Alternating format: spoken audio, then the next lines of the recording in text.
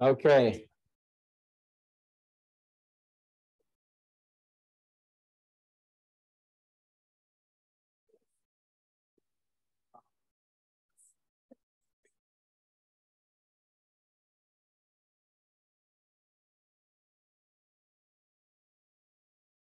Normally, when I practice with small arms, I feel very comfortable because I've handled various firearms for all of my adult life. But when it comes to swords, I'm not so good. So I'm going to treat this very, very carefully. This is a real sword. It is very sharp. And I have no idea why my niece and her husband gave it to me. But it's cool. Okay.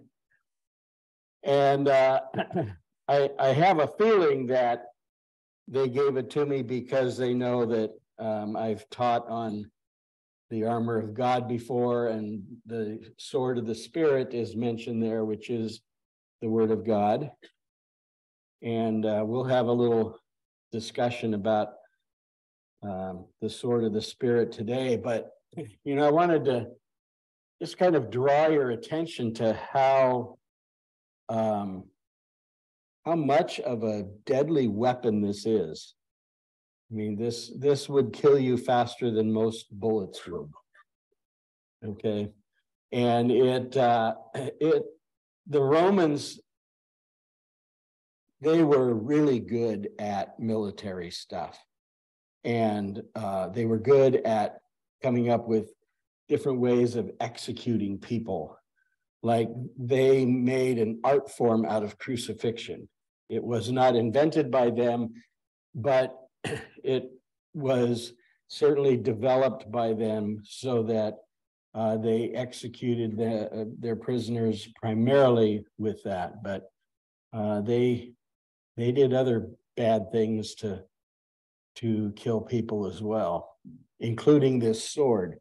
One of the reasons that they were so effective in battle, if you were to watch the movie, I think it's called The Gladiator with Russell Crowe from, 20 years ago or so, there are some very historically accurate scenes involving the Roman soldiers in combat. And they all had these big square shields that locked together so that there was a whole flank of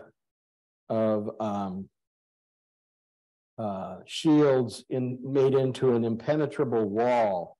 And there would be a second row of taller soldiers right behind them that would have a second flank of shields all locked together. So like one, they were solid and sturdy. And they had developed this sword, it's called a Machaira. They used a couple different kinds of swords, but the Machaira is what's described as the sword of the Spirit. And it's because the Roman citizens and those people in the Roman Empire, which was where the New Testament was produced, would have understood the sword of the Spirit in that context. It's deadly sharp. It can be used not just as an offensive weapon, but as a defensive weapon. And it is so sharp, it can penetrate a bone and, slice the bone open and separate the bone from the marrow, which is the analogy of the sword of the Spirit. Very, very sharp, formidable weapon. And I just wanted to give you the visual picture of that. before we begin today. This is made in South Africa. Very interesting.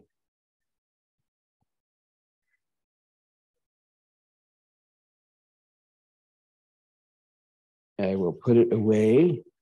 If anyone desires to see it later on, I'd be happy to take it out and show it to you, but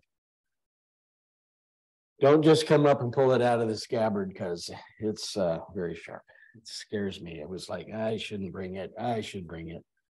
Good visual tool. All right, let's open with a word of prayer.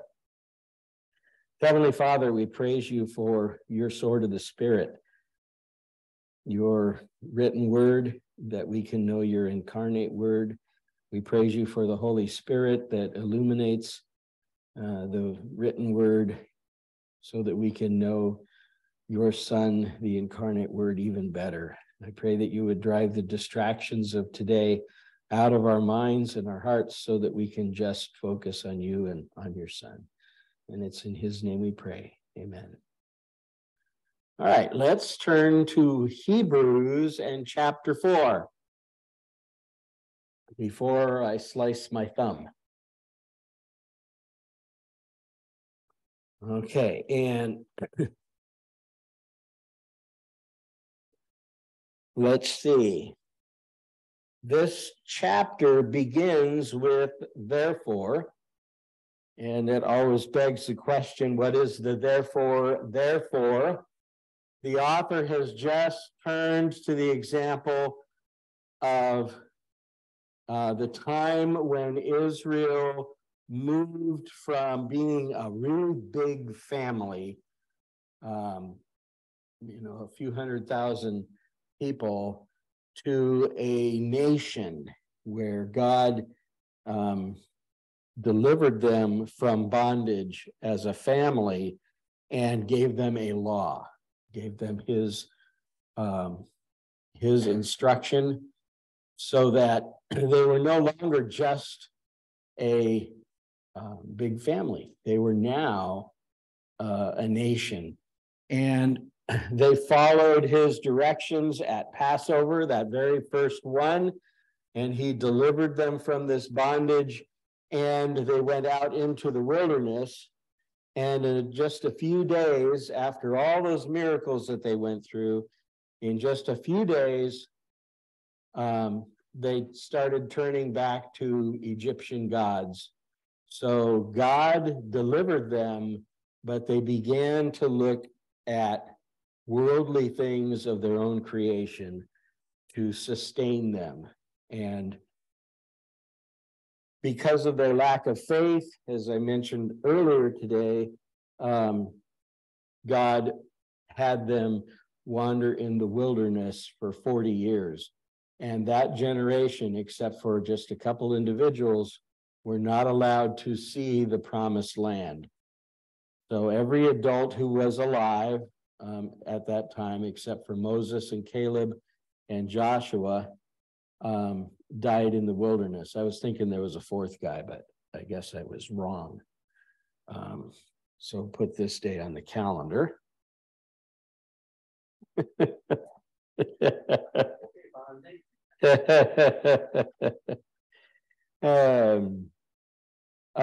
They were the product of their own unfaithfulness, unbelievingness. And so therefore, the writer's brother Jews, he's calling them out to not harden their hearts to God's deliverance like their forefathers did, but hold on to your messianic hope. And in fact, see Jesus in that messianic hope. So let's read verse 1. Therefore, while the promise of entering his rest still stands, let us fear lest any of you should seem to have failed to reach it. Let us fear lest any of you should seem to have failed to reach it, to reach that rest. Okay. The us he's talking about, again, is not the us of the church. It is the us of Israel, his countrymen, the Jews. He's saying now is the time that Messiah has come. He is the Lord Jesus, who is God, very God and very human. In verse 2, for good news came to us just as to them, the forefathers. But the message they heard did not benefit them because they were not united by faith with those who listened. They got the message, it was delivered to them, but they were not united in faith. There certainly was a remnant who believed, but they were not of a mind together. This word, good news, sometimes it's translated in Scripture as the gospel in the New Testament, and it's used over 60 times in the New Testament. Legelizo or legelizo. It's a really tongue-twisted word, but it means literally news that is good, right? And it's almost always translated either as good news or as the word gospel. We often forget what the gospel is. So what did the children of Israel who were looking towards God's promised land, what was preached to them? Okay. The beginnings of the gospel of the kingdom were what was preached to them, that they would have rest and an eternal kingdom in God's Messiah in a promised land that God had promised Father Abraham. They hadn't yet received the law when they had received this word. They had not yet become a nation. They didn't have their King David or the Davidic covenant where God promised them through this covenant with David that there would be a man who would sit on David's throne forever. And so they were missing a lot of what we today know as the good news. But the good news that they had was a promised rest in this promised land. So by the time Jesus came along, the gospel of the kingdom was fully developed. And it's what Jesus and John the Baptist both preached along the Jordan River and elsewhere. This gospel of the kingdom, though, is not yet ripe. Okay, turn with me, leave your finger in Hebrews, turn with me over to 1 Corinthians 15. 1 Corinthians 15, Paul has received a special revelation from the Lord Jesus by way of some kind of a vision, not just a feeling or a gift of knowledge, but he was taught by the Lord Jesus himself in his glorified state. Chapter 15, starting at verse 1. Now I would remind you, brothers, of the gospel I preached to you, which you received, in which you stand, and by which you are being saved, if you hold fast to the word I preached to you, unless you believed in vain. For I delivered to you as of first importance, there's nothing more important to Paul, what I also received, that Christ died for our sins in accordance with the scripture, that he was buried, that he was raised on the third day in accordance with the scriptures, and that he appeared to Cephas or Peter, then to the 12.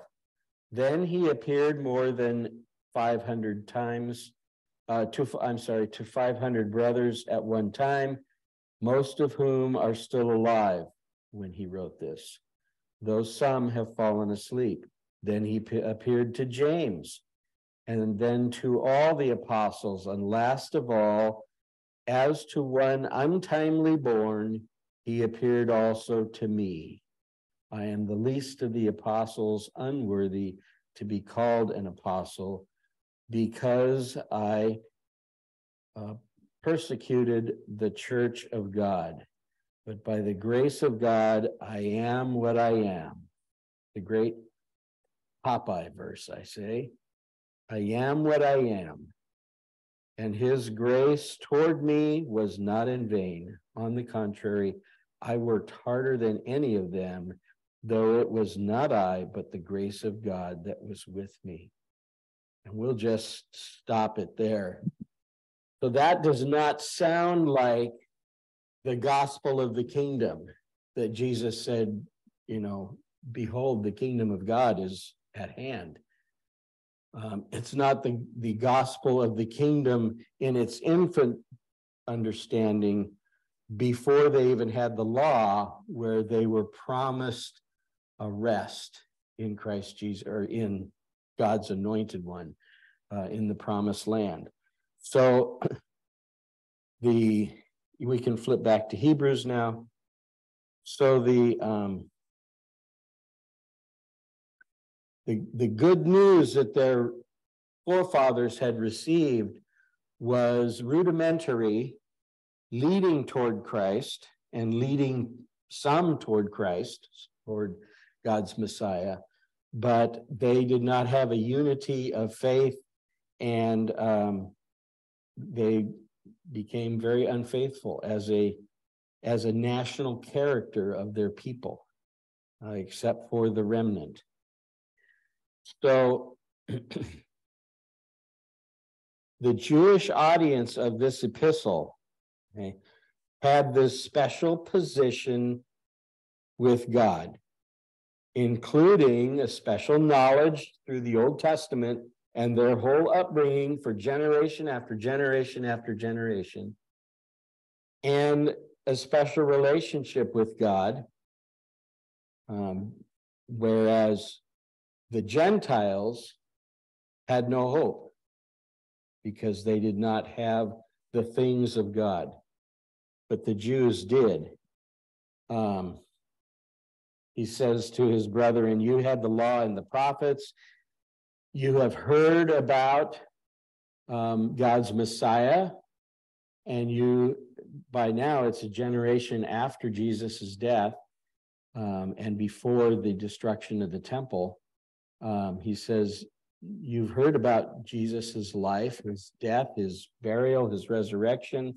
You can see that Jesus lines up with the Torah, the law, and the prophets, the whole Tanakh. Now you have to unite that faith so that you believe. Right? You have a great messianic hope, he's telling his brethren in these first few chapters. He will come and set up his kingdom, the fruition of the gospel of the kingdom, which is all about Jesus, and he will reign as David's offspring, the son of David, on David's throne forever. The completion of Paul's portion of the gospel. So don't let that opportunity for so great salvation drift away. Believe in Jesus. He's telling them. This is written specifically to Jews who had that cultural relationship with God. But it does go to all people, just like even though we were not under the law will hold us accountable. We are accountable to the law.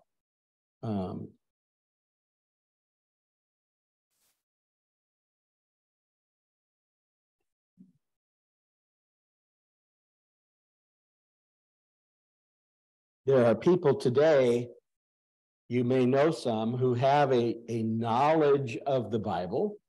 They could be great Bible scholars and thinkers, and yet they don't know Jesus. They have not put their faith in Jesus. They look at the Bible as a good philosophical book, a good way to teach us how to live and that sort of thing. And they have even studied the scriptures, but individually, they have not brought together what they've heard in scripture with faith. That's where the writer here is going. Let's read verse 3. The very beginning says, "For we who have believed enter that rest." We who have believed enter that rest. The children of Israel relied on the fact that they were Abraham's offspring unto salvation, right?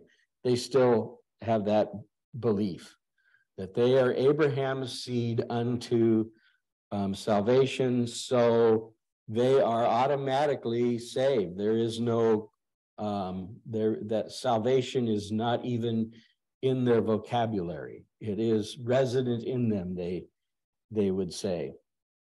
And their hope is, though, in Abraham and not in God, and certainly not in his Messiah, Jesus. But he says, "For we who have believed in Messiah, and that Jesus is Messiah, as he has said, as I swore in my wrath, they shall not enter my rest. Although his works were finished from the foundation of the world." God's work was done when he began his work of building the earth and time and space and all of that. He already had it in his mind what the total outcome was going to be, and his work was already finished before he began. That's what a good builder is going to do. They're going to have the plans already laid out. They're going to have the materials already on hand, and they're going to have the tools necessary to do the job. And so they can see in their mind's eye, it's already done, and that makes it go smoothly. But even more so, God, who is the author of time and space, the creator of what we know as time, had all of that already finished before he even started his work in laying the foundation. The writer here dips back into Psalm 95 again. There's a couple more Psalm 95 quotes here. We're not going to turn there, but as I swore in my wrath, they shall not enter my rest. That was something that God already had foreordained, that their unfaithfulness and disobedience would prevent them from enjoying his rest. And he's calling the writers to accept their faith in Jesus and rest in him. So remember, well, although his work was finished from the foundation of the world, so even though he was done before he started the foundation, it was already known by God that his chosen people were not going to enter his rest. And if you think about it, Jesus is the lamb slain before the foundation of the world. God already knew, one of the men mentioned this morning in the remembrance, that Jesus was going to necessarily have to die, that God was going to be the one on the cross in the form of his anointed one, Jesus, the Messiah. David said to God that God knew me in my mother's womb as he knit me together. So God already sees the end result, and has, for his glory, ordained that ahead of time, long before any of us could even conceive of time and space. Paul in Ephesians in the first chapter wrote, "For he chose us in him before the creation of the world, to be holy and blameless in his sight. In love, he predestined us to be adopted as his sons through Christ Jesus, in accordance with the pleasure of his will."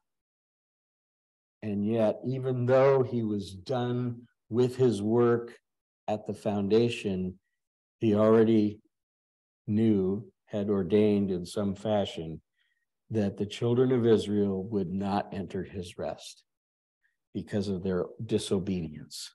Not because he said, "You're not going to believe," but because he said, "You are not going to believe, so I am not going to let you enter my rest."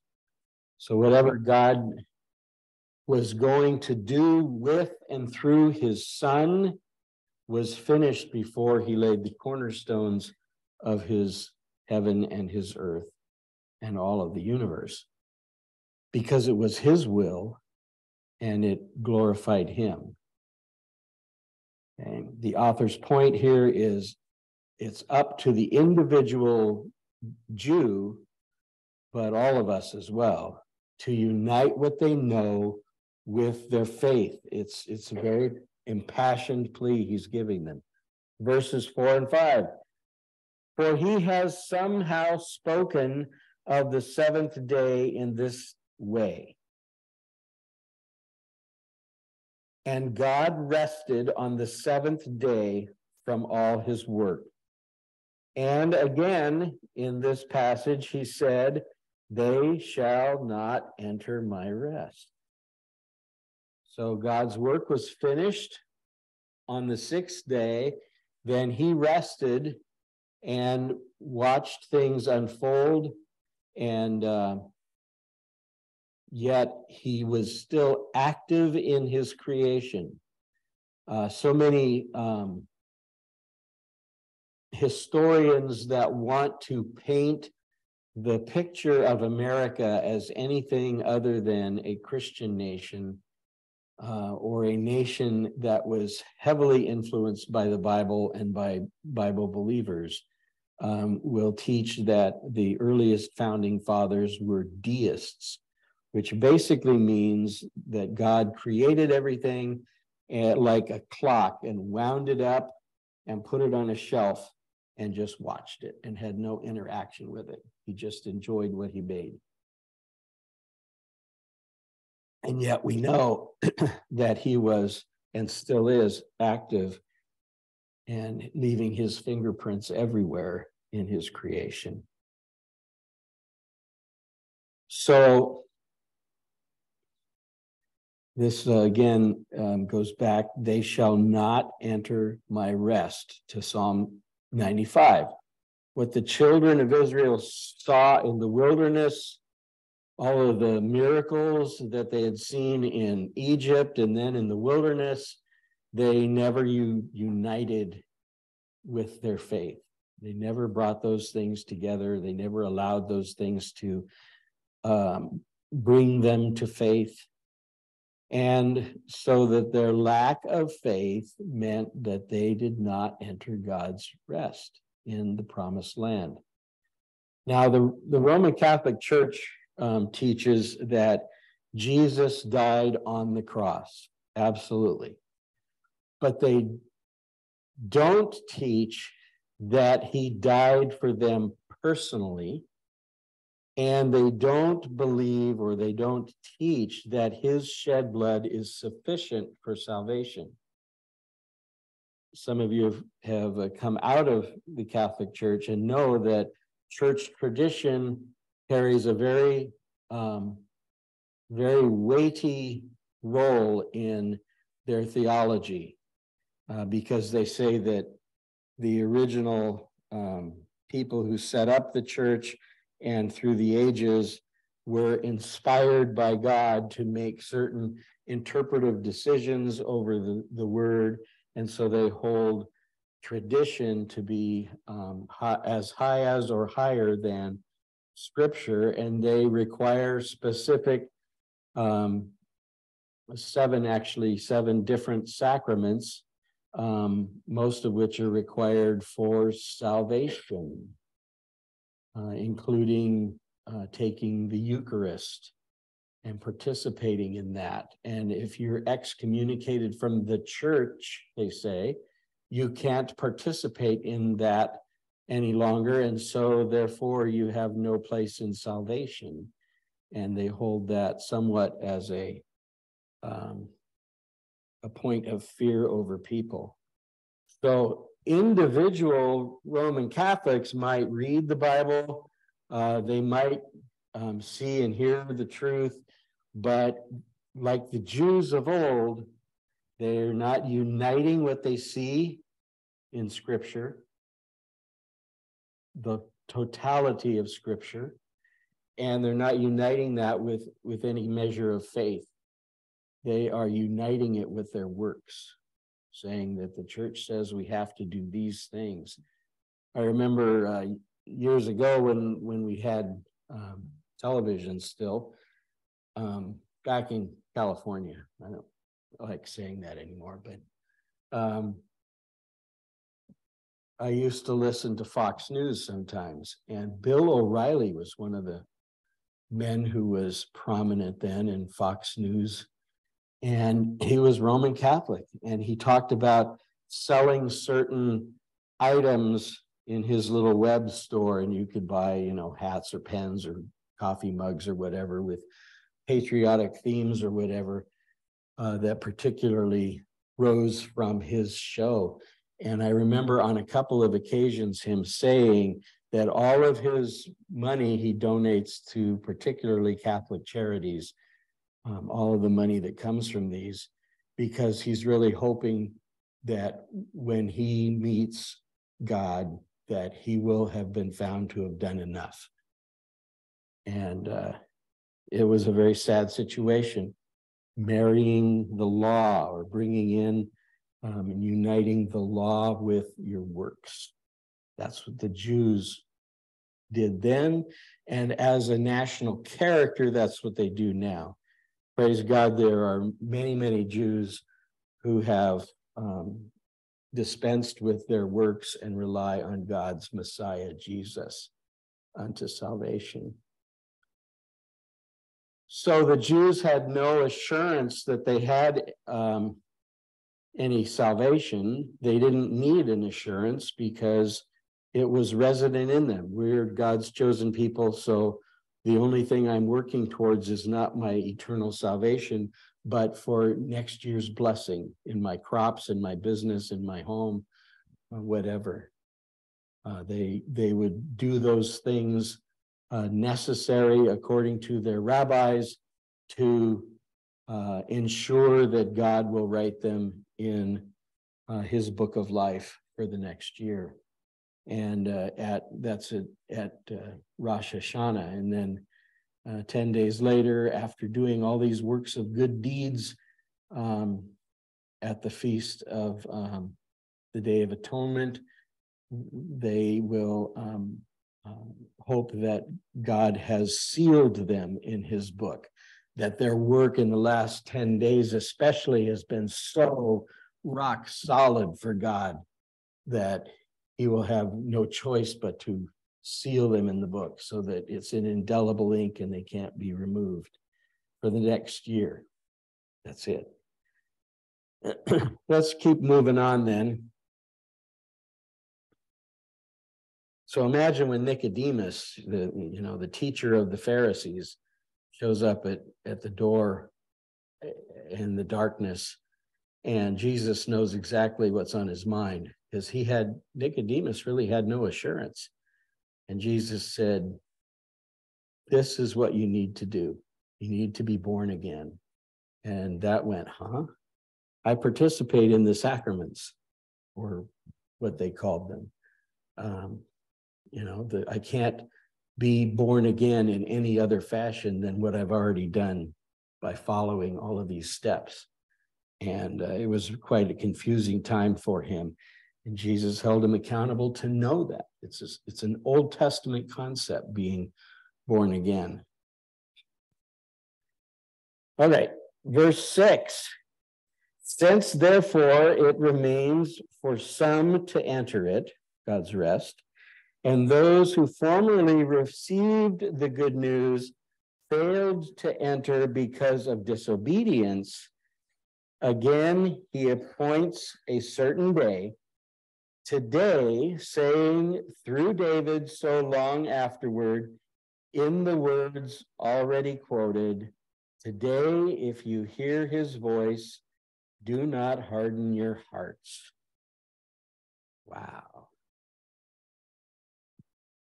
The Greek word for disobedience here, when you break out all the parts of it, if I tried to say it, I would hurt myself. It means to not allow yourself to be persuaded. That's what disobedience is.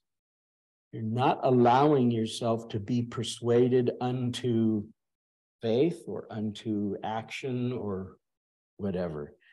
And it's also used in chapter 3 and verse 18.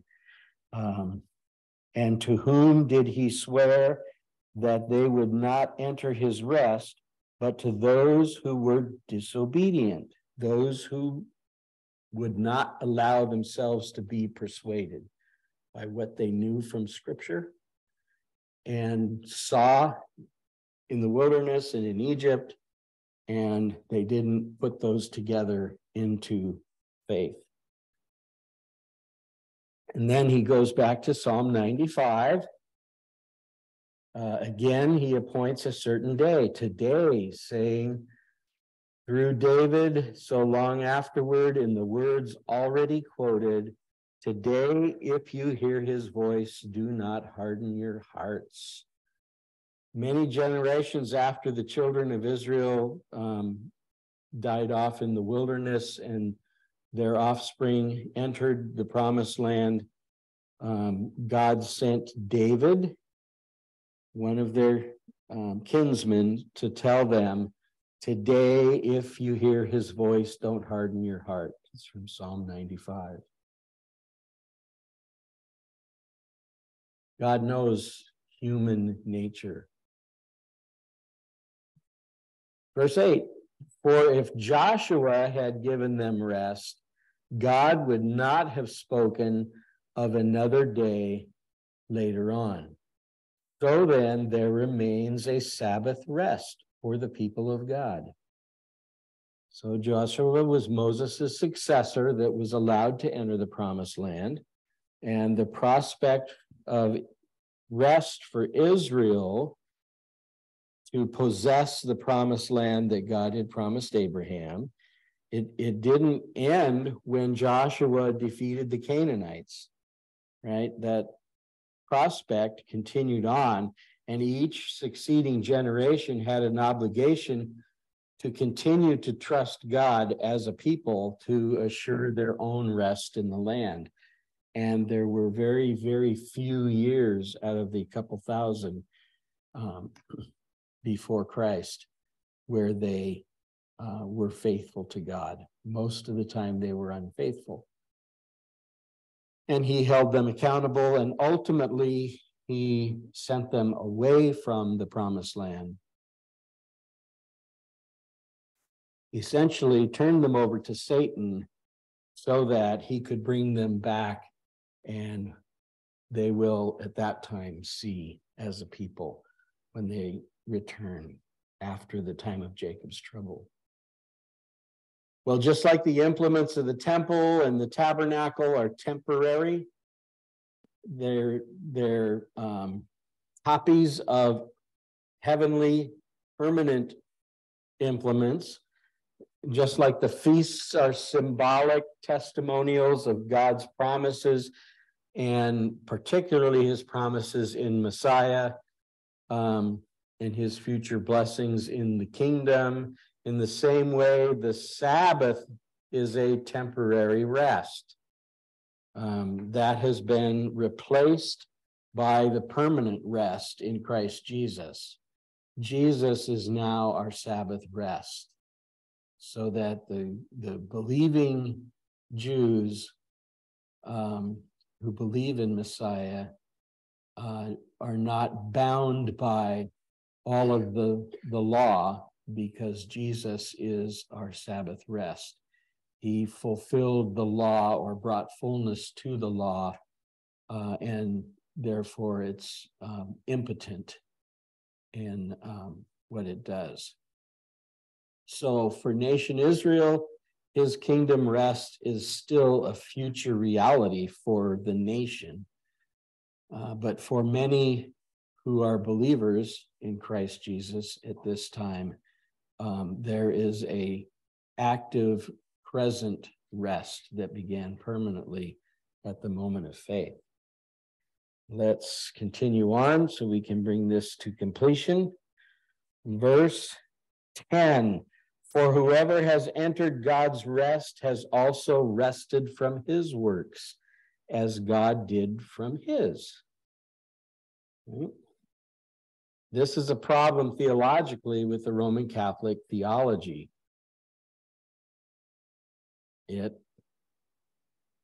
They teach you have to have this continued obedience throughout your life, beginning basically at birth, when you're first baptized as an infant.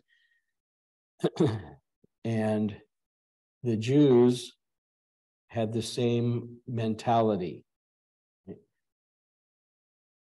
But God rested. And when we enter Jesus's rest, right? Rest is that means rest. That's the perfect, permanent rest that we can know. Jesus is our Sabbath rest. I grew up in my high school years attending a Christian school that was predominantly of the Christian Reformed and Reformed church groups in that part of Southern California. And I had friends whose parents made them Sunday after church stay in their bedroom. Basically, they were locked to their bed, where they had to just either study scripture or take a nap or a rest. They couldn't listen to the radio or do anything else, couldn't play games until nightfall. It was essentially their parents saying that now Sunday is the Sabbath, and completely ignoring that our Sabbath rest is Jesus. Okay. Why did Paul work? Remember back in 1 Corinthians 15, verse 10, he says, I am what I am, and by God's grace, and I worked harder than all the rest of them. What does it mean when he worked? Why did he do that? To gain his salvation, to maybe gain enough hope that he could enter the kingdom at the end?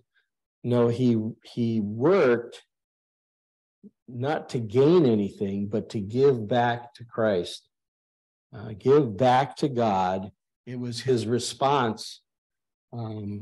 Essentially, Paul was working because who couldn't not work? He had to work. This was what he was created for. And all of us are created to do the Lord's work in his power, but he's called us each to do our own work in our own way, but it's all for his glory and not for our salvation. It's our response to salvation. Our work should be a joy unto Is my heart rate going off? No. Okay. Let's go to verse 11. Let us therefore strive to enter that rest, so that no one may fall by the same sort of disobedience, the same sort of resistance to being persuaded. Okay? Let's all work together toward that end, not working as in doing things to maybe gain salvation, but in fact to attend to those things. He uses the word apiathia, and he used it a few times already in the opening chapters of Hebrews. Therefore, he's saying, let's not follow the examples of our forefathers who's resisted being persuaded unto a lack of faith. They resisted being persuaded by what they saw in Scripture. Okay? And enter into God's rest that he offers for free, right? Not through genealogy, not through the fact that you are a seed of Abraham, not through observance to the law, but in fact, because God has offered this freely in his Messiah, Jesus. Enter into God's rest by holding up what you have heard in the Old Testament, right? What you have heard about Jesus, and allow yourself to be persuaded. Uh-oh, they're starting to leave.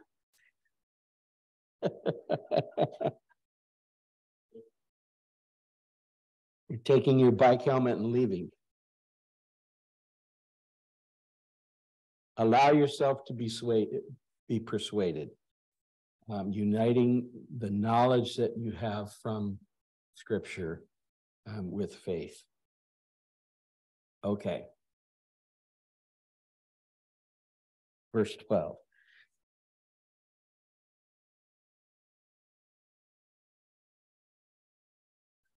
For the word of God is living and active, sharper than any two-edged sword.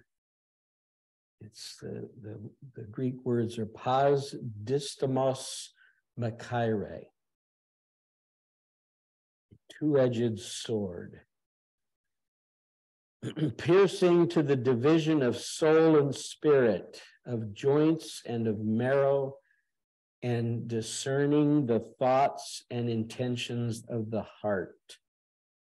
There's nothing more frightening on the battlefield I could imagine than a sword like this in a guy with a steely-eyed resolve in his gaze, and knowing that you're about to be ash at his hands. It's got to be frightening. And if the word of God is held up and we take it seriously for what it is, for what we know it is, and not ignore it, but allow ourselves to be persuaded, it will lead us right into faith, right?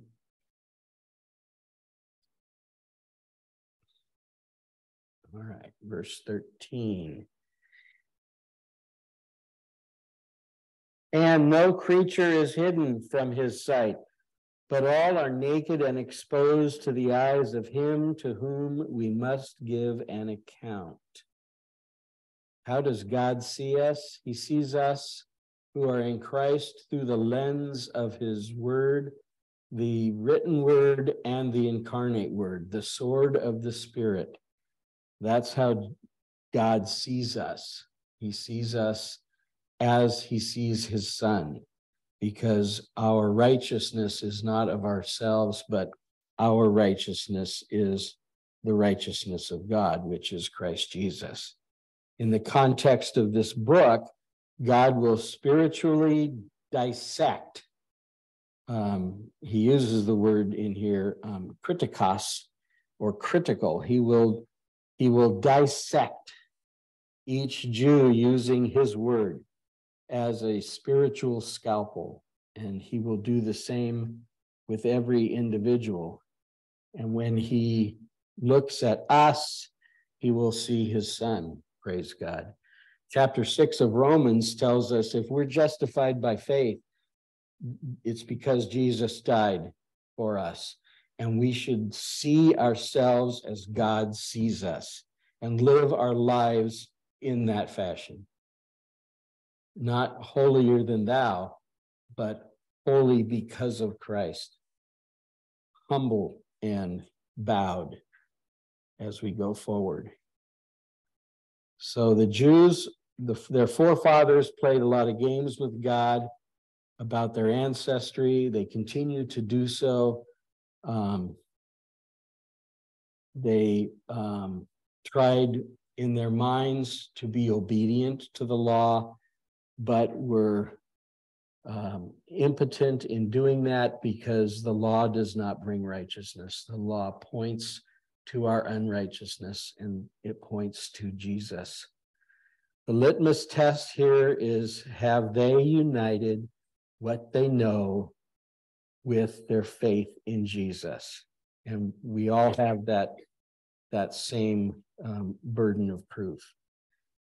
Fortunately, God knows our heart, so we don't have to do a lot of explaining except for all that stuff that's not related to our faith in him. Okay, we'll read the last couple of verses.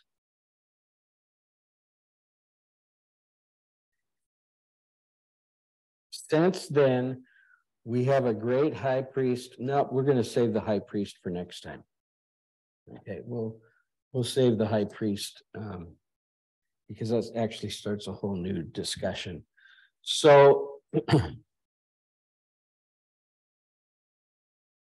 the cause of the Jews' deathly cancer that they have is failing to be persuaded, not allowing themselves to be persuaded, which is disobedience. And fortunately, praise God, we who know him have had that cancer removed from us. It's no longer clogging our arteries, our spiritual arteries, and the Jews, therefore, can know Christ because they've taken the knowledge that they have in their culture, having grown up with all of this stuff in Sabbath school and Hebrew classes and everything else, and realizing it's not just stories, it's not just something they do because that's in their culture, but in fact, there is a God of the Bible who loves them and is calling them, and he does that for each one of them, right? And so let's go ahead and close in prayer. Heavenly Father, we praise you for your Son's gift. We praise you for bringing us into your fold, even though we did not deserve it, we did not earn it. We praise you because your Son offered himself to become my sin, and that each one of us shares in that, where we were nailed at the cross in the person of Jesus, who became our representative. Thank you for his sacrifice. I pray that you would help us to unite the things that we know from your scripture with our faith to strengthen us and help us through every aspect of life, not just looking toward the afterlife when we share that time with you, but realize that we can share that time with you today and right now. It's in your Son's great and glorious name we pray. Amen.